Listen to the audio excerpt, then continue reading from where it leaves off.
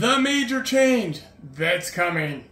Now, one change that is out there is they no longer can list the commissions in the MLS that will be paid to a buyer's agent.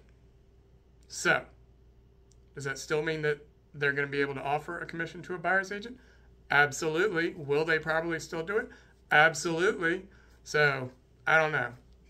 It's just going to make things a little bit more difficult. We're going to have to make an extra phone call, figure things out, whatever the case may be. But for now, I don't see a seller or a listing agent negating offering compensation to a buyer if they want all the buyers to have the opportunity to purchase the home. You can still list offers of compensation in the MLS, such as closing costs, things of that nature. It just can't be listed as commission in there.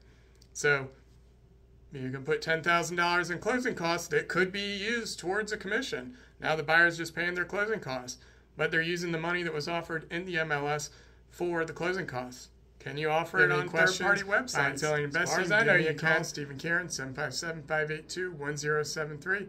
We'll talk soon.